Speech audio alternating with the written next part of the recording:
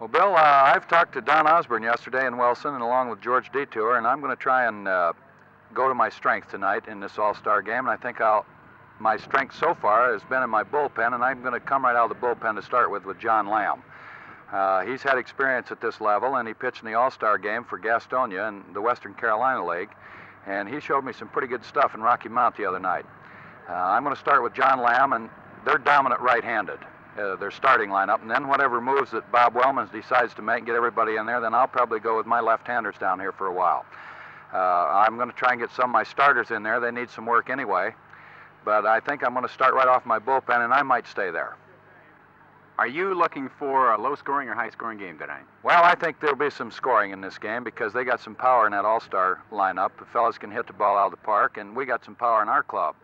Although we've lost 8 fellows to the military, I don't see any crack in our armor yet, and it's a little thinner than it was, but I don't see a crack in it yet, and I haven't detected one so far. And if I do, I think I got players enough to correct it, and we're going to give those All-Stars a good ball game. What will be your starting lineup, starting from the top of the order down, Don? I'm going to go with Pablo Cruz leading off, and Ed Napoleon will hit second. Willie Hammond will hit third. Charlie Howard fourth. Jeter fifth. Vic Ramirez will hit sixth. Dave Arrington seventh. Slocum, and then my pitching.